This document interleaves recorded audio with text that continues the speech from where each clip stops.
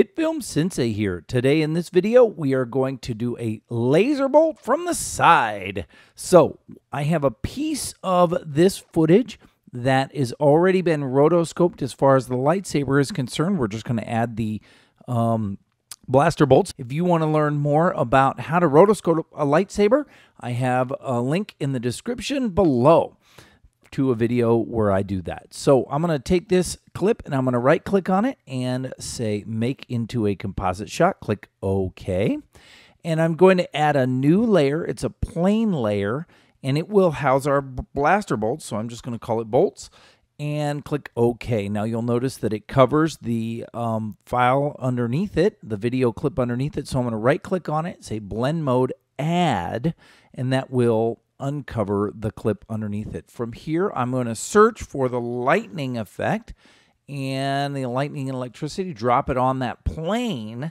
Now, I could drop it on the main clip, but it's much better of an idea to drop it on its own plane. That way you can make changes and do things with it later, okay? Under that lightning and electricity effect, I'm going to twirl it open, make a couple of changes. I'm going to start by making the wave scale 0. And the twitch scale 0. Also, I'm going to come down to the branches and make the quantity 0. Okay. Under the glow, I'm going to change that to be red so it looks like a laser bolt. Okay. All right. Now I'm going to add a new point layer, and I'm going to call that bolt front. And if I have more than one bolt, then that might be bolt 1 front versus bolt 2 front or whatever. I'm going to right click on that and duplicate it, and then I'm going to rename this one by using my F2 key, bolt back. Okay. Under the bolt plane effect, under the start point, I'm going to zero that out, and I'm going to use the bolt front. Under the end, I'm going to zero that out, and I am going to use the bolt back. So now everything is assigned to these 2 points. And if I were to say, for example, move those 2 points, then you can see. Now, if I wanted to change the width of that, I certainly can. The way that I would do that, under the effect itself, under the start point, I maybe make the width, let's make it 2.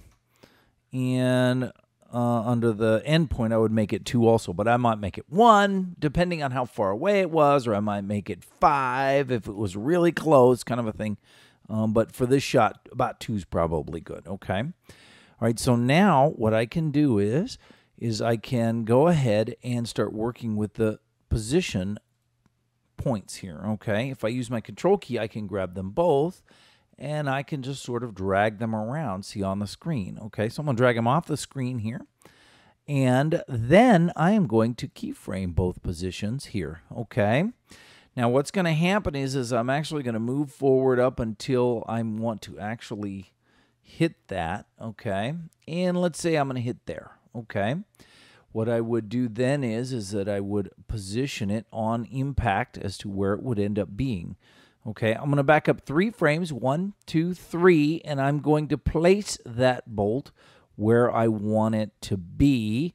And actually, I want it to be about 135.1. So I'm going to make that negative 135.1 and negative 135.1. This is just for my own shot. So now here it comes in like this. Okay, now you'll notice that I have this curving effect here, and that is sort of an issue, so I really don't want to have that. I tell you what, let me just get rid of this point, and that will fix that. Okay, so now it comes in. After I get to here, the next one, what's going to happen is the back of the bolt, I'm going to slide up because I want it to fire off that way. In the front of the bolt, I want it to come about there. Okay, then I'm going to go 1, 2, 3.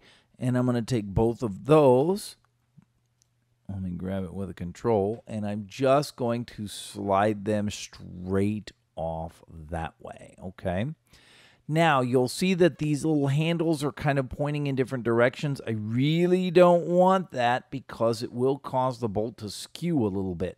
For example, you can see how that bolt dips down. That's because this handle is off. And this handle is a little bit off. So I probably would want to straighten those out. Okay. This handle is a little bit off, right? So I definitely want to keep these things nice and straight, okay? That way it won't look like it's, throwing off in a weird direction, okay? And that's pretty much it. So now if I take a look at that shot, I would say that it kind of knocks that one, kind of bings it, right? And I would just keep doing that, okay? I would keep going with that kind of I'd add another one and another one and another one. And like I said, if I have more than one on the screen at the same time, then I would add a second bolt in the same plane, second lightning and electricity effect, and then add a bolt 2 front, bolt 2 back, and just work them that way, okay?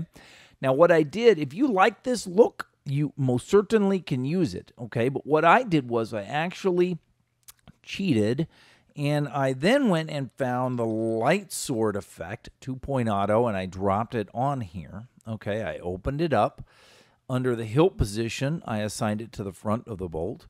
Under the tip position, I assigned it to the back of the bolt, zeroed it out. Okay. I'm going to turn off the lightning and electricity so you can see it. I, of course, changed the inner glow to be red, and I dropped the width of it to be about 220, okay? I went ahead and dropped the stability of it down to 0, and I messed around with some of the distortions and things like that to where I got a really nice looking, what I thought was a really nice looking laser bolt. And it ends up looking exactly, it follows exactly the same because they were tied to the, the same points, right? And I like the look of that laser bolt rather than this one, so I ended up going with this one. But whichever one works for you works for me. I would say, though, that the light sword effect takes a lot of resources, so it moves a lot slower, makes it harder to work with. So I would go ahead and use the lightning and electricity effect as your placeholder, even if you're planning on using your light sword effect instead. And that way you can move a lot quicker and really make sure it looks good before you end up adding your final effects. So feel free to use either one, but that's basically it in a nutshell. Next week, I'm going to talk about how to fire a laser or a blaster bolt towards or away from the camera. So look forward to seeing you then, and otherwise, thanks for watching. If you would like to keep up with the latest tutorial videos from HitFilm Sensei, consider liking the HitFilm Sensei Facebook page, following the HitFilm Sensei Twitter feed, and subscribing to the HitFilm Sensei YouTube channel. The links are in the description below. A new video comes out every Friday and Monday, and thanks for your support.